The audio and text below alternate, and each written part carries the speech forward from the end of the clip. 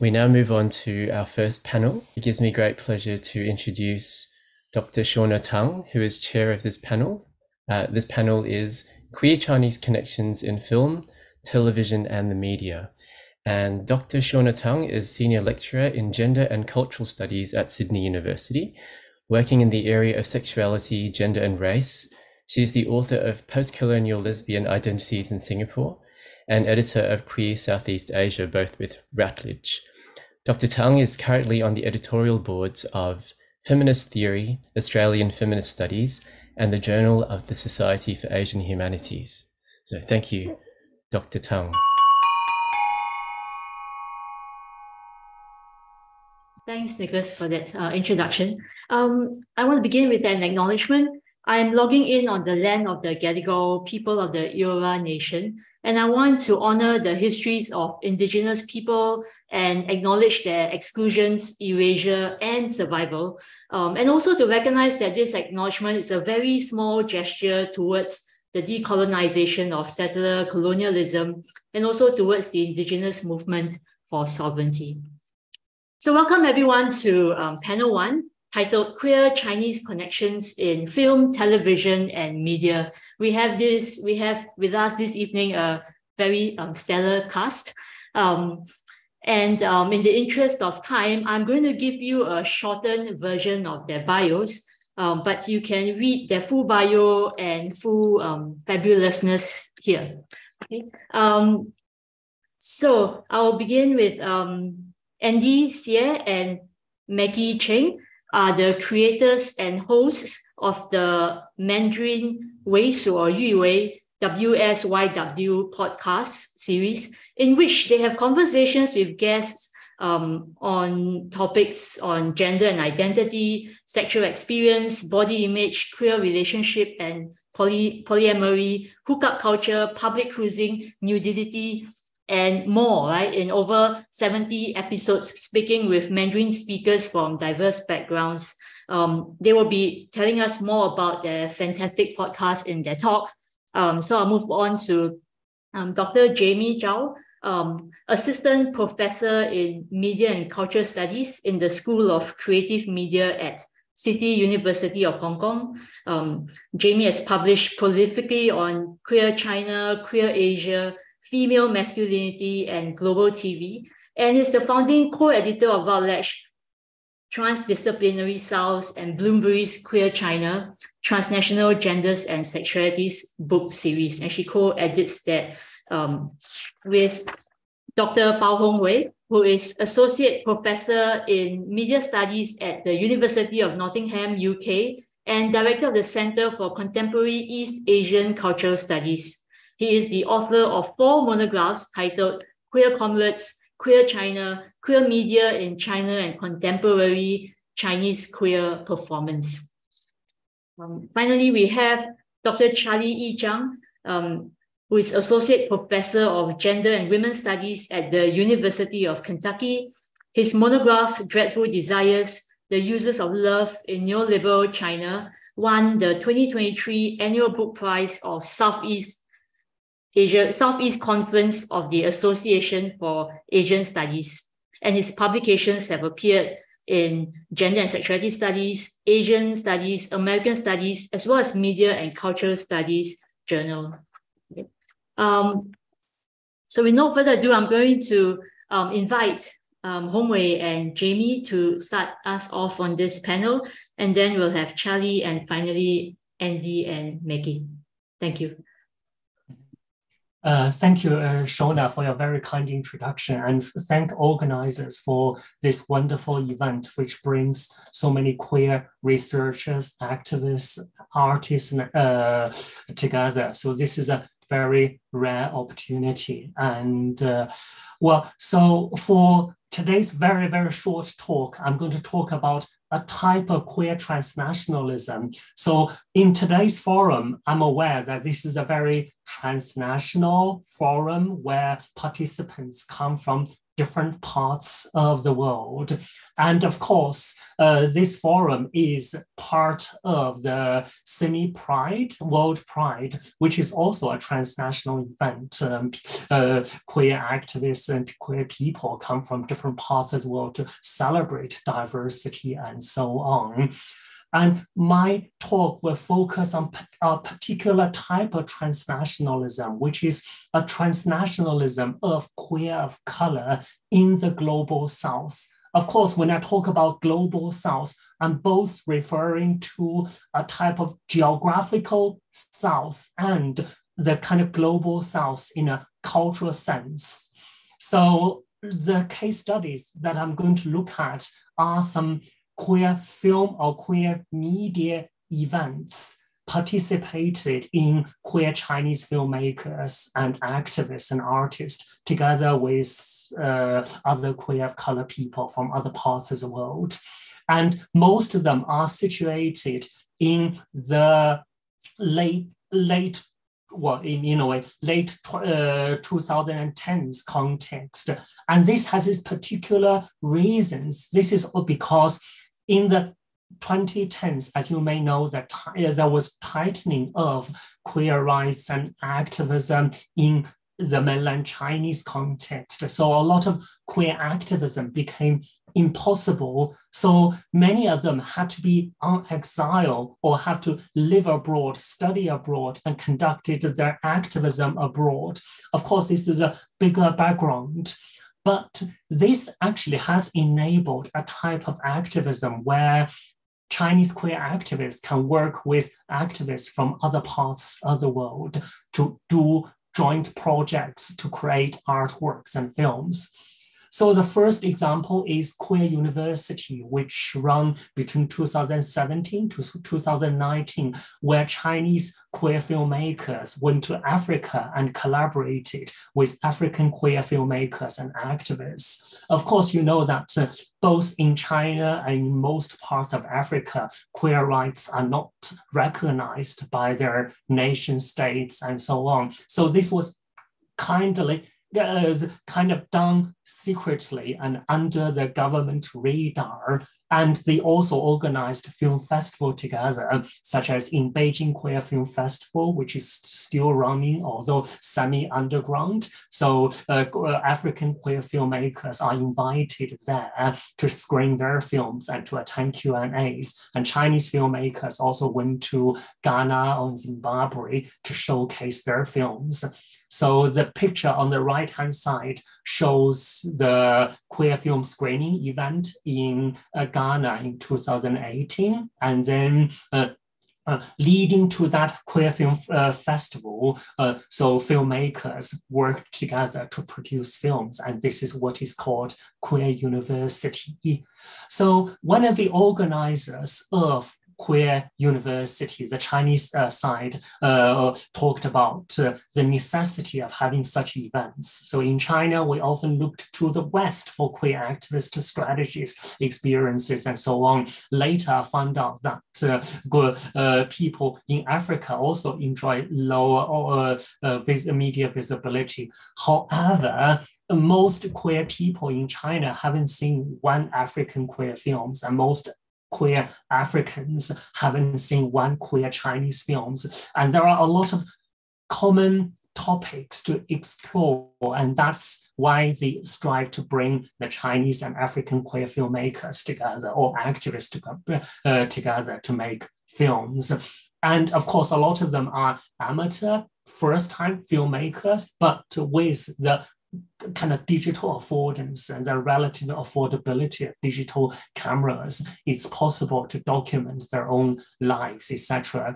And in exploring the collaboration, both sides have also expressed a sense of willingness to learn and listen to each other and learn from and respect each other's culture. So the Queer University program is pretty much co-constructed by both sides, involving strategies, cultures, and from both sides. So that's the first case study. And then, as I mentioned at the beginning of my talk, some Chinese queer filmmakers had to be on exile and live in other parts of the world. A Chinese queer filmmaker Fan Po was a good example. So for those who are familiar with China's queer filmmaking scene, Fan Po is as important as Cui Zi and as prolific as Cui Zi. So the Fan made a lot of activist documentaries in China, and after he sued the China's media censor, which is SAFT, so his film was basically banned in China. He couldn't do anything in China. So that was one of the reasons that he had to leave China, and he got an artist residence fellowship in Berlin and has stayed in Berlin ever since.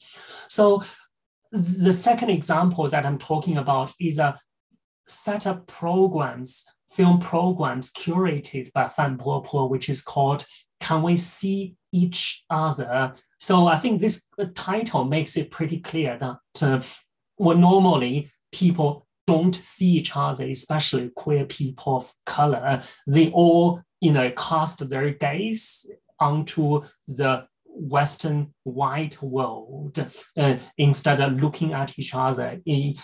However, there is a strong need to learn from each other and to look at each other and to work with each other to address shared problems. So this is a project that we aim to bring a community together to see each other and also be seen by society. There's a lack of events bring minorities together in solidarity. So what's interesting about the film programs was that in curating the films, they don't curate films according to national boundaries or categories. As you might know that in most film festivals, you have Western films or kind of Asian films, African films, etc. People don't get to see each other's films. But in this programming, they put, for example, Chinese films together with African films that address the same or similar topics to allow for this kind of transnational and cross-cultural comparison. And the final example that I'm talking about is also a filmmaking podcasting project, also participated by Fan Po. He worked with other queer Asian filmmakers and artists and put together this program called Imagining Queer Bandung. So what's interesting was that they referenced as a historical event Bandung from 1955, which brought together people from African, Asia, and Caribbean contexts and so on. But the 1955 conference was pretty much like a government-led event, in which minority groups, especially issues of gender and sexuality, were in a way hidden or submerged within this kind of nationalist and international agenda. So the Bandung spirit for them is still very much needed, but they have to imagine Bandung project in a different way. So according to them, how can we imagine alternative approaches in which queer bodies across Asian, African, and Caribbean contexts participate in, produce, and reclaim these larger discourses for themselves, their communities, and their liberation as neither national or sexual subjects. So in other words, they're not necessarily representing each nation state, nor are they actually kind of objectified under the kind of either heterosexual gaze or the white gaze. So the program started with, of course, filmmaking workshops and podcasting workshops. And then there is a series of film screening, actually, which took place in 2021, outdoors because of the pandemic. So the event has inspired many queer people of color. For example, one of the podcasting workshop participants talks about in the past, there were only white people being their teachers. And the Queer Bandung project is a very, supportive project for queer of colors and so on. So let me draw it to a conclusion. I've looked at different types of queer transnationalism, and this type of queer transnationalism differs from, for example, nation-state-led transnationalism, for example, China's Belt and Road Initiative, etc. It's participated by queer people who are not recognized by the nation states, who are on exile most of the time, who have to do things secretly or semi-secretly. But at the same time, they learn from each other, network with each other to articulate a kind of queer of color solidarity. So that's a trend that is recently ongoing. And this is documented in some of my books, in particular, Queer Media in China and Queer China. And of course, if you have any manuscripts and if you are looking for a publisher, you are also welcome to consider the Queer in China book series. Thanks very much. Thanks, Hongwei. Yeah. I'd like to welcome Jamie. Thank you. Yeah. Thank you. And great job, Hongwei, especially for a presentation, done at 5 a.m. in your time. So good job. First of all, I'd like to, thank you. Yanping, please help me share my PowerPoint. Yeah. I would like to say many thanks to all the colleagues who have been working hard to put things together and make this online forum possible. And my great pleasure to be here to present my research. So for today, my presentation title is Global TV Formats Queer Post-2010 China.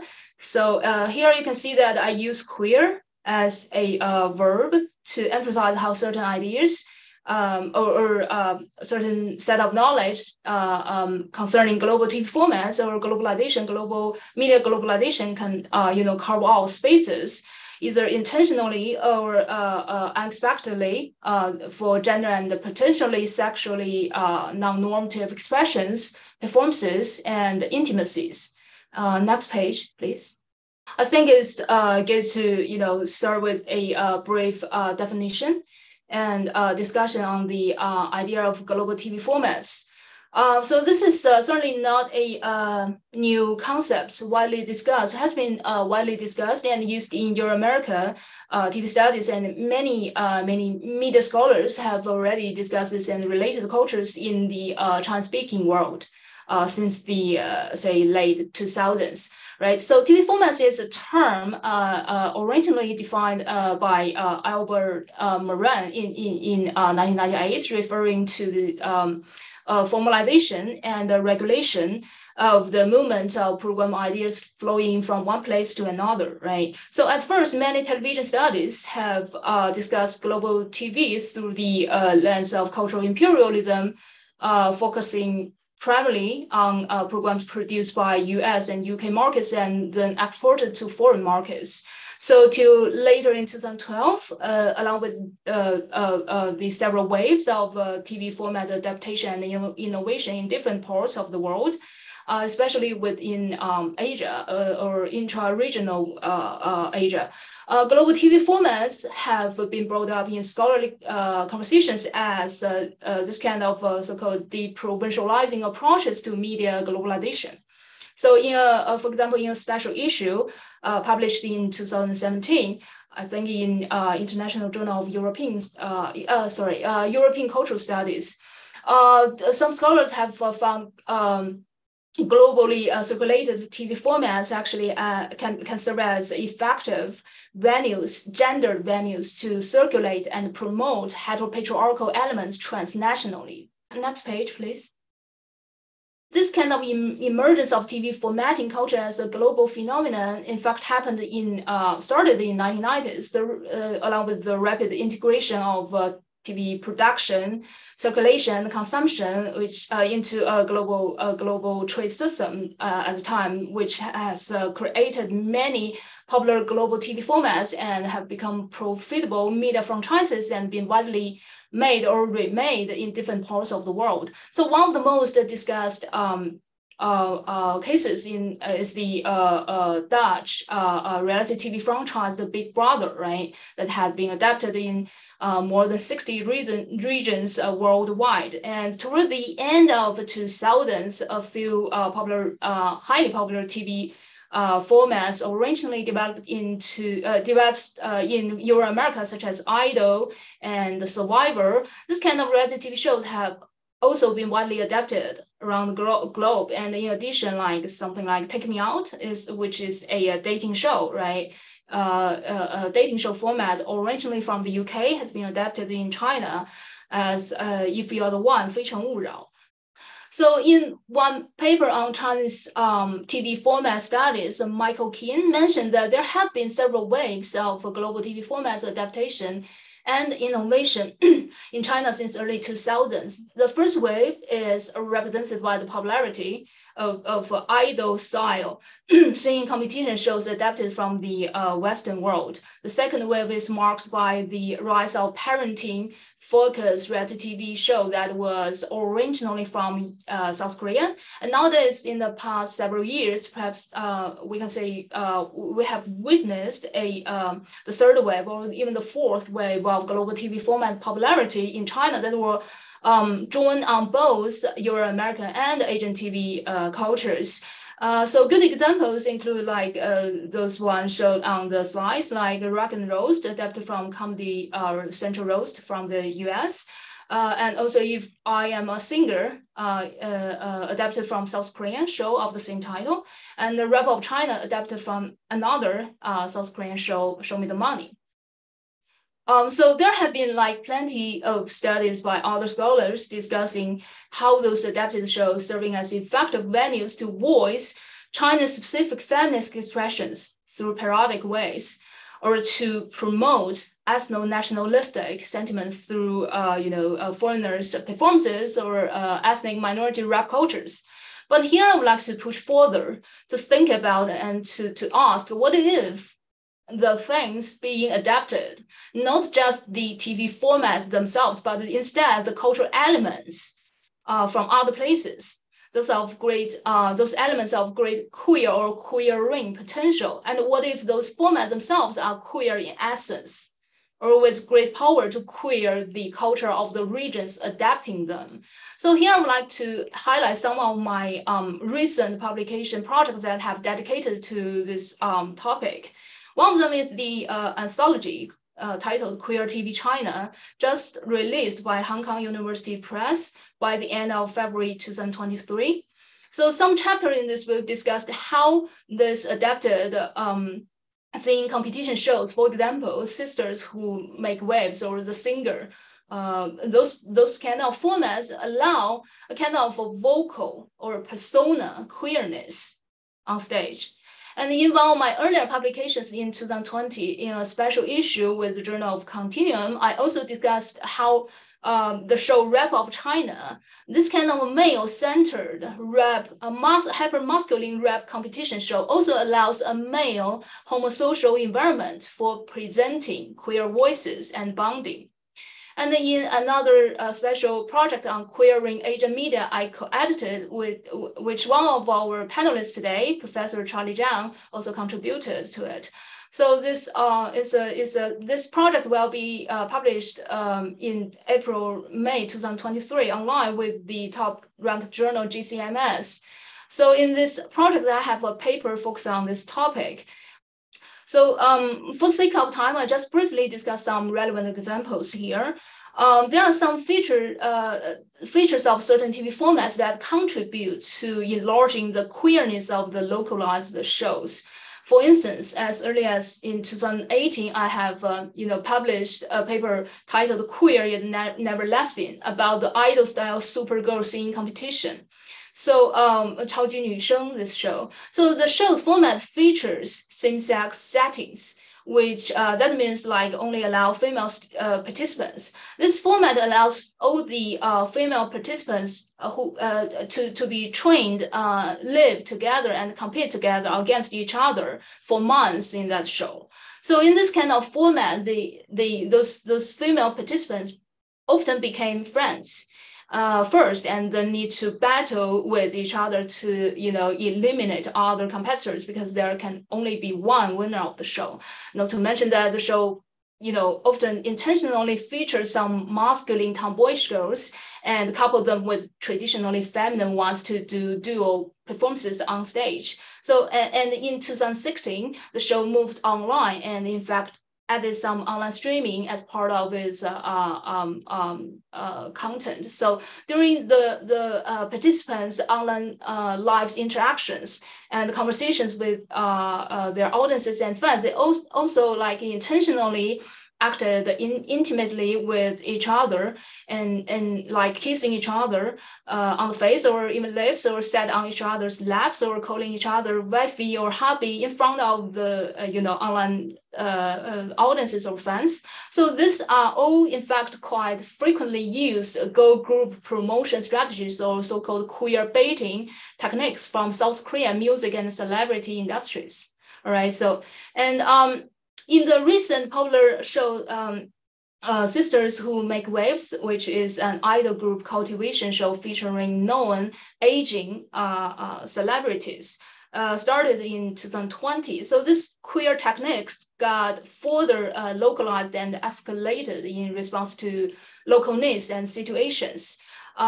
This kind of girl group training shows require group members to work together and follow the lead of a senior, powerful group leader. So this need for teamwork spirit and also the construction of the alpha female persona in the show combined together further strengthen the queer tension among the group members. Not to mention, again, there were like well-known tomboyish celebrity participants in the show, Sister Who Make Waves, and who have already, those tomboyish celebrities have already had a lot of lesbian rumors going around, and many of the celebrities participating in the show, not only over 30 years old, but also single. So this kind of singledom also becomes a queer appeal of the show. And even in the heteromarital and familial relationships focused shows adapted from South Korea, like the parenting show Dad, Where We Are Going, featuring a group of married male celebrities who are relatively young, wealthy fathers in duo with their children. So in the show, that's set with tasks, those male celebrities, and set with tasks and challenges to overcome. So this kind of seemingly progressive gender politics enable the male celebrities to learn parenting skills essential to their heterosexual family lives and to share the domestic labor usually shouldered by women. Yet they were also positioned in a male homosocial context in which they live together and help one another become good, caring, and responsible fathers to their children. So this formats, this kind of queer subtlety of this format became particularly apparent when the third season of the show included two married masculine Chinese actors, Hu Jun and Liu Ye, who these two actually once played a same-sex couple in the well-known gay film Lan Yu.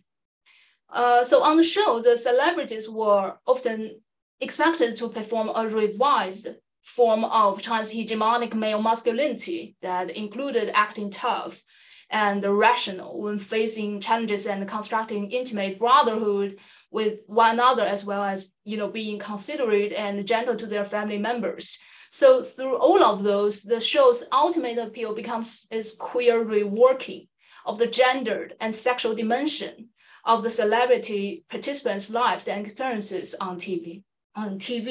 Lastly, I want to briefly mention another show here, the Use With You Too girl group manufacturing show streamed online in the first half of 2020. Different from Sisters Who Make Waves, this show features young grassroots or less well-known trainees who want to become girl group stars. The show was adapted from South Korean show format and produced and aired during the most severe time of COVID surge in China in the 2020. Meanwhile, its production was closely following the revival of hyperfeminine girl pop cultures in China in the late 2010s, when which was shaped by the recent official family planning policies targeting women and the rise of neo-Confucian ideas in mainstream Chinese society and the growing influences of East Asian kawaii cultures. So the eventual winner of the show, who also won the central position of the debuted girl band, was a tomboyish girl. So the show's format, first of all, allows a queer-natured mentorship involving several gender non-normative celebrities to serve as mentor and coach on the show to train the girl group, such as the ethnic Thai K-pop idol Lisa, the used to be tomboyish Taiwan singer Ella, and the androgynous effeminate male idol Cai Xukun. So all are not only like gender non-normative, but also successfully commercialize their own queer personas and fan bases in the industries. So this mentorship transformed androgyny as a unique appeal and marketable diversity of the girl group stars instead of something, deviant, right? Moreover, the show intentionally interweaves the gender non-normative elements with Chinese specific discourses on feminist thoughts and girl power, as well as Chinese nationalistic neoliberal self-cultivation, this kind of mentalities. So this successfully put the supposedly queer dimension or queerness of the show back to an officially sanctioned feminist discourse, while fetishizing and commercializing all those non-normative women persona sentiments and performances spans through the last 2 decades. So in this sense, the global TV formats, I would argue, converged with Asian gender, feminist, and queer cultures and negotiated itself with modern Chinese and contemporary Chinese feminist histories and traditions and values and women's situations to together to present a queer, women-centered, highly commercialized spectacle in the most difficult time of a pandemic era China. So last slide, please. So that's actually all I got for today. Thank you for your attention and support. Thanks, Jamie, for that presentation. Also on a different time zone, I believe. Yeah. And I'd like now to welcome Charlie, who's logging in from elsewhere as well. Thanks, Charlie. Thank you so much for inviting me to join this fantastic panel. And just like what Hongwei and Jamie mentioned, it's really my honor to share my work with the colleagues in Australia. And the topic for my talk today is called Making Home from Afar Through the Gendered and Sexualized Linkages. In August 2022, the Tourism Authority of Thailand featured 2 popular boys' love, or BL, drama actors who are known as Bill King and PP to facilitate its tourism promotion campaign. Because Thai BL now occupies a prominent position in the Trans-Asian popular cultural industry. In 2022 alone, over 120 BL TV dramas were shown on a variety of platforms across Asia, and at least 1/3 of them were made in Thailand. As I argued elsewhere, Thai BL has built a solid fan base by integrating the hyper-romanticized queerness popularized by Japanese BL and the androgynous masculinity characterizing K-pop culture into its unique social cultural milieu as a rainbow mecca in the world. As I will show in this presentation, the banning of TV dramas based upon adaptation of BL stories in China created another opportunity for the development of the Thai BL industry by centering on Chinese diasporic communities and foregrounding the fragile scholarly style of manhood central to the Confucian tradition. The Thai BL genre has acquired new features with Chinese characteristics that attract an enormous number of Chinese fans. So here are some of the examples that I just mentioned earlier, the integrative strategy of combining the Japanese BL with the aesthetic standard of K-pop. So here's the BL King and PP. This is a very famous, very popular BL celebrity couple. And this is New and Dawan, another popular BL celebrity couple. And the last one, so that's Om and Fluke. So my presentation today will focus on 2 shows. I Told Something About You, which was first released by Line TV in late 2020. And the second is called To Serve with Love, that was released by GMM1 in late 2022. For context, Thailand has the largest Chinese diasporas in the world, but Thailand also occupied a very unique position, especially during the Cold War. And the United States utilized Thailand as a bastion to push back the communist influence, especially from the side, from the Soviet-supported Vietnam. And the Thai government has been practicing the policy of cultural assimilation. As a result, compared with other countries in Southeast Asia, Chinese diasporas living in Thailand, they don't have much opportunity to, or as much opportunity to learn and speak Chinese language. And they also don't keep as much their cultural tradition. For example, they drop their Chinese names and they adopt the very long Thai family name. The first show I told Sunset about you was mainly set in the background of Phuket Old Town, where there is a huge Chinese immigrant population, especially from the southern part of China. And so this show actually utilizes the BL informed queerness as the popularized the platform to help the audiences to learn more about the Chinese immigrant community.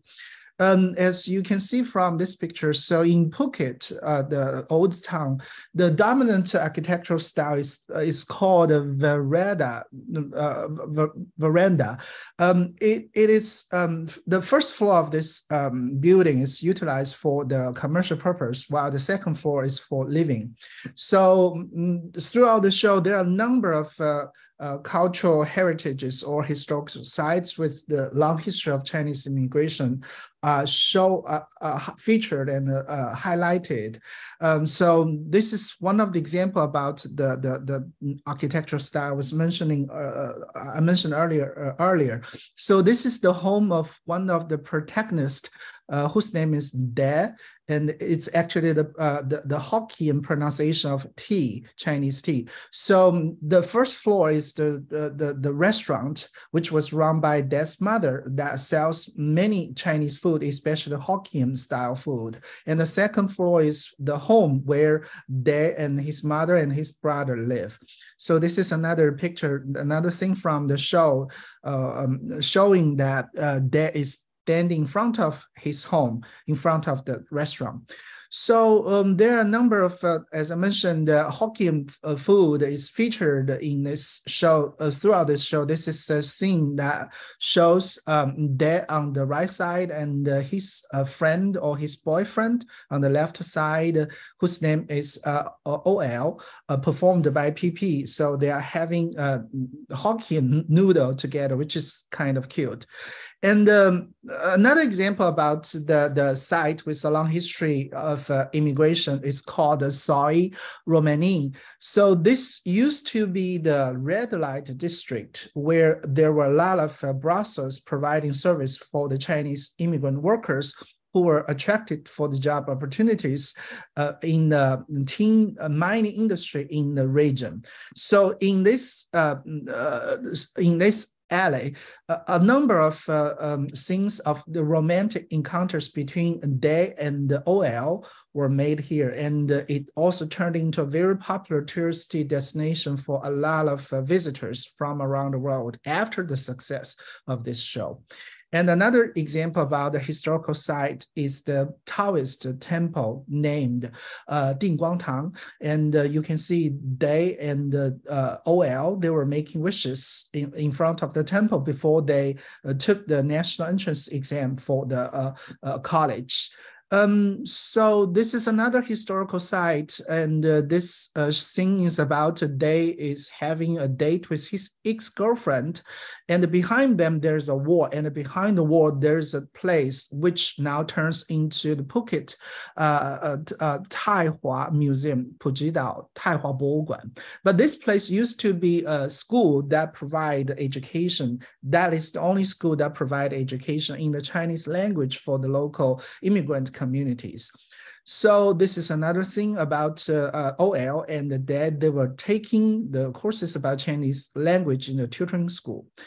And also the show features the music with the Chinese characteristics, and the theme song there are two versions of the theme song. The Thai version is called Skyline, performed by Bill King, and the Chinese version called Ru He, performed by PP. And both of them become very, very popular, especially in the Chinese market. So just like the first example, the second example, To Third with Love, also has another name. It's called Kun Chai, which means a son of a rich or elite family. This show also utilized the BL-informed queerness as a platform to explore and for people to learn more about the long history of Chinese immigrants in Thailand. So this show is about the air issue of a commercial consortium of Chinese immigrants, which is called Five Dragon Guild or Wulong Hui. And according to the rule, only the man who can demonstrate and who can embody the heteropatriarchal ideal and who can demonstrate the hypermasculinity will be the leader of the group. So the presumed leader, Mr. Zhang, on the left side of this picture, turned out to be a gay. So in that regard, he lost his opportunity to become the next leader of the groups. That's why Mr. Song, who is the current leader of the group, was very sad and was crying over the dead body of his friend.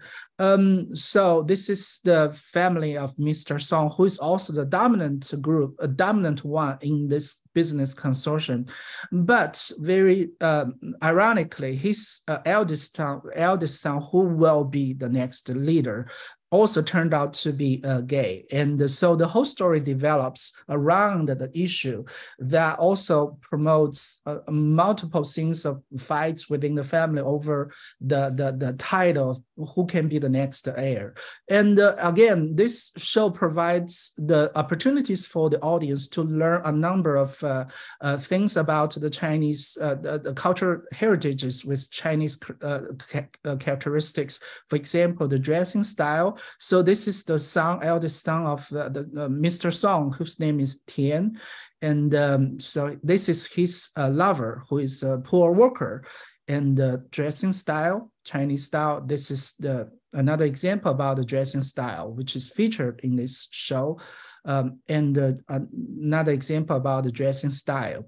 And this is the example about the cultural rituals. Another example about the cultural rituals. And of course, the music. So just like the I Told Sunset About You, there are two versions of the theme song of the show. Both of them are performed by Nunio, who is shown in this picture, and who is actually a college student who majored in Chinese language. So the Chinese version especially received a lot of praises for the pronunciation of Nunio, that he doesn't have any accent, which is very accurate. And many Chinese fans especially promoted and love this version. So the second part is what I call the fragile and scholarly masculinity as a bridge with the homeland. So for the Thai BL culture industry and almost all of the male actors, they needed to have a muscular and well-chiseled body. As many fans joke about it, this is what they say. So six packs are the defining feature or the bottom line of the BL actors. So you have to have a very muscular body, and you have to show that throughout the show and as a major attraction for the audience as well. So this is another example. Also, you needed to demonstrate outstanding talents for sports or outstanding talents for music, or you have to major in those fields such as engineer or medical science that will also boost your masculinity. But very interesting, it's very interesting to see that in I Told Sunset About You, both of the protagonists, they don't have this kind of body. Actually, on the left side, Dad, and he's a little bit chubby with a baby face, and OL or PP, and he's super skinny. Also, both both protagonists, they like to cry. They were never hesitant to show their expressions in the public, and they constantly cry to each other throughout the show. And this is another thing about their crying. And this is another example. And this is another example. So many fans, they talk about the most memorable feature of this show is that it constantly show the scenes about they crying in the public. And just like I told something about you. So in the second example, so Tang likes to cry as well. And also he's very good about scholarly performance, but he's not good about like martial arts. And so he constantly cry and show his emotions throughout the show. So this is these are some of the examples. So here is my conclusion. So the gender and sexualized linkage offers a new lens to revisit what it means to be Chinese or Chinese diasporas and China, while the social cultural dynamics in Southeast Asia is reshaped by the PRC's geopolitical initiative to increase its presence in the region. So thank you for your attention. And thank you so much for your attention. Thanks so much for that, Charlie. I would now like to invite Andy and Maki to present on the podcast. Thank you. Thank you, Dr. Tang, and good afternoon, everyone. My name is Maki, and with me today is my podcast partner, Andy. Thanks again for the warm introduction earlier, Dr. Tang. We're very flattered to be here, along with a stellar list of academics. In fact, you might have noticed that Andy and I are the only two persons in the room today who neither have a professor prefix nor do we have a PhD. And although we'll be speaking English throughout today, 為所慾為 is in fact a Mandarin podcast show. Andy and I rarely talk English on the show. So this is actually a slightly awkward format for both of us. So you might ask two non-academic people who don't really speak English for their work crashing at the English academic forum, what are we doing here? Let us remind you that this forum is about queer Chinese voices. So we think we might be pretty relevant here. We'll let you be the judge of that after this presentation.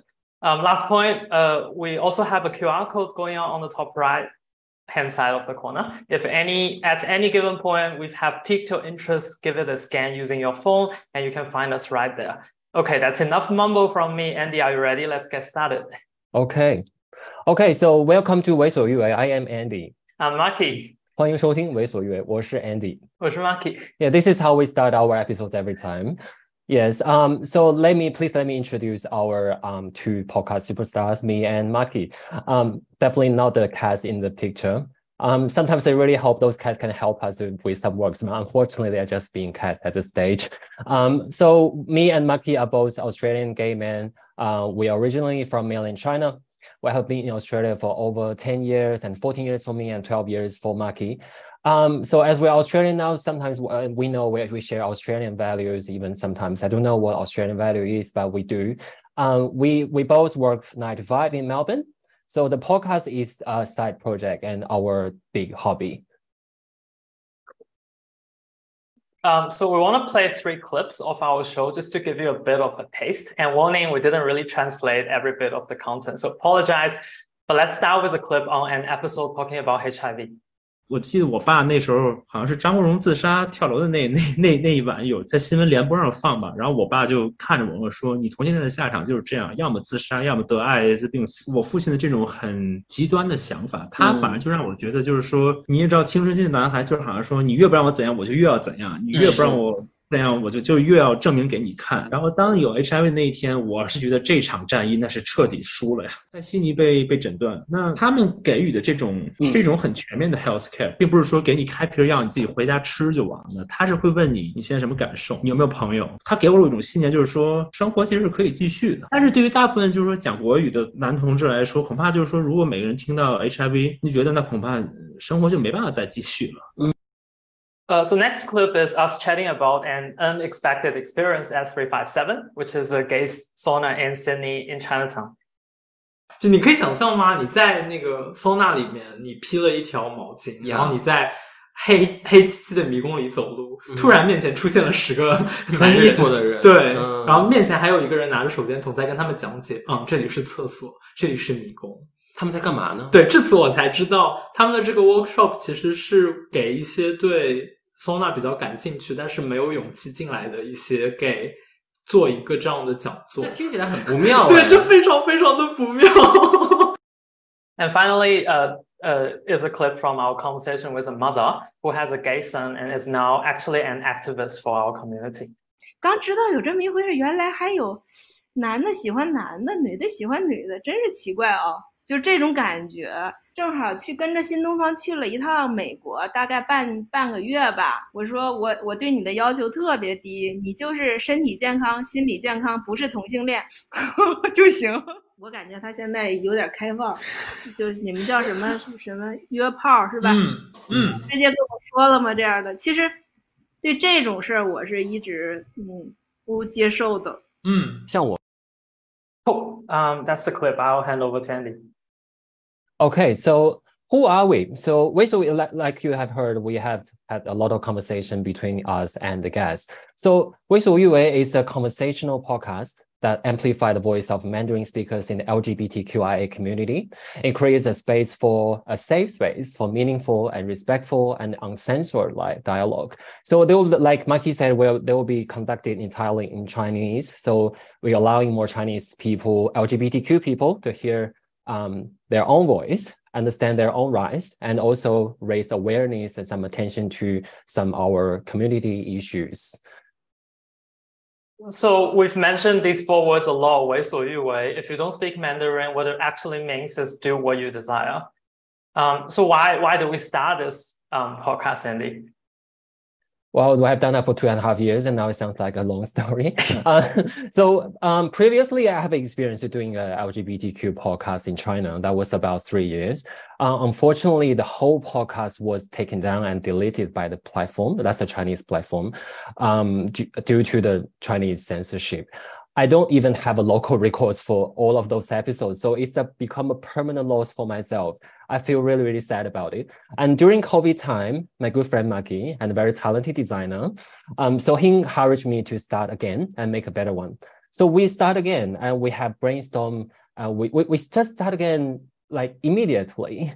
We brainstormed a lot of interesting topics together, and we found a group of interesting people in Melbourne or other cities to test discussion with us. So we believe it's a perfect format work. It works for us perfectly because we still have our work-life balance and we have the voice for LGBTQIA community. So in summary, it's really just me and Andy, 2 friends. We love having conversations. But at the same time, I think as Andy has highlighted, we really want to have a place that we can just speak freely in our own language, but also without the censorship from Chinese government. So I'll just briefly take you through on our journey so far. It has been 2.5 years. We've produced around 70 hours content with 73 episodes, covered 45 different guests with a very vast background. And we're very happy to announce that we've actually covered maybe 94 countries and regions, although some of them might be actually from the VPN address that people have been using. And these are the different sort of people that we've been chatting to. And we know it's a broad spectrum, and we'd love to talk to more people, and we'll continue to do so. And let Andy talk about what sort of topics we've been chatting on our podcast. Well, it's due to the limitation, we cannot list all the topics here, but we for the last 2.5 years, we have talked about these stories like gay sauna, BDSM, hookups, and orgy, sometimes a new party like naughty stories. In terms of relationships, we have also discussed about open relationship and polyamory. Of course, we have guests to practice those as well. We also have educational episodes such as HIV, like you have heard one clip before, and STI, mental therapy. Of course, we have quite a few coming out stories, which provide a reference for Mandarin-speaking audience. Next slide, please, Maki. Okay, so apart from those, we have the topics for the more serious topics. We have, for example, the oral history for the seniors, homosexual, and the fetish and gender, masculinity, body image, and gay travel. So gay travels, we have shared so many gay traveling stories from like in Vietnam, in Thailand, Japan, and in the future we'll go to so many other different places. We are excited to share those stories to other people. Apart from those topics, we also have some episodes just for me and Maki to catch up. For example, we have watched some movies or have played some games. We just use those catch-up episodes to tell people what have done recently. We have learned from we are inspired by our guests or by some books, and we practice and learn from them. So we'd really love to, it's 2.5 years. We want to share a little bit of thoughts from both of us. So here, starting with some collective thoughts, I guess. First up, I think this was in our recent chat with an NGO called Entra in Sydney. I think they're here today. They talk about how in the 2017 same-sex marriage survey, how a senator talked about there's often silence from Chinese community. So stepping on the shoulders of all the people and activists come before us, we also want to join that voice and be that voice, quite literally. I don't think it will be surprising that actually the queer community in mainland China is also very interested in this voice. In fact, 50% of our listeners were using our website to listen to individual episodes every time we release one, because there was no other ways for our words to be streamed on major platforms, big or small.